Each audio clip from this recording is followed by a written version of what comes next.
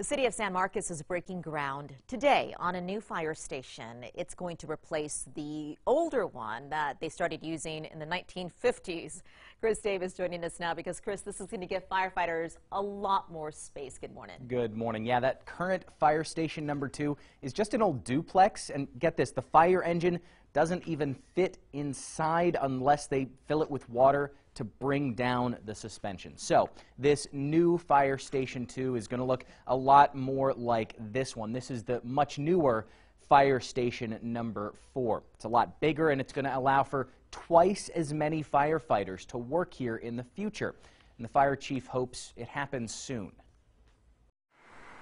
Richard Hauser planted this pecan tree from seed 40 years ago. I started in July of 1980. As the tree's grown, so has the department. There were an average of 10 firefighters to a shift 4 decades ago. Now it's more than double that. And we have 5 fire stations. When I first started here, we only had 3 fire stations. The city's still growing, vertically. It takes 3 times as many people to address a fire on the 3rd floor or above as it does to address a fire on grade. Fire Chief Les Stevens wants to hire 33 new firefighters. That would help him get to a minimum of 26 on every shift. Right now, the minimum is 17. If a major fire breaks out above the 3rd floor, I think it'll be a struggle. It really will. We'll really expect a lot out of our guys. We'll expect all of our mutual aid partners to come and assist. The new fire stations have enough space for a second company, doubling the daily shift at those spots. It's the wave of the future about our new fire stations here. Richard is retiring this year, so he won't work in the new station number 2. He hopes the city will replace him with several new seeds. We need the manpower. Things are getting bigger. Just because they're newer doesn't mean they won't burn.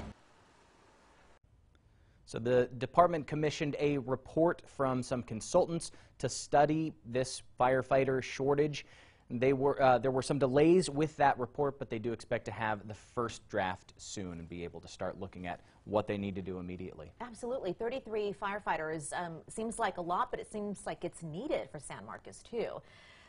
But just thinking about San Marcos, I have to ask you, Chris, would more firefighters have helped when it comes to that fire that we saw with the iconic Village Apartments in 2018? 5 people died in that massive fire. If they had more firefighters, would that have helped the situation? Yeah, it's hard not to think back to that and wonder what could have changed. But the fire chief says it would not have saved lives to have more staff in that situation. He says there was a delay in reporting the fire, and the victims had already died before the first truck even got there. Now, he did say a couple more engine crews might have been able to stop some of the adjoining buildings from burning.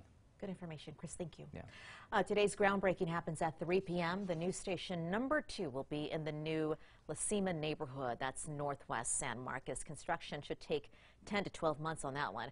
The city is also preparing to build its 6th fire station using bond money. This one will be in southwest San Marcos, just off of I-35 and Posey Road, near the outlets. Expect construction to start on that station in 2021.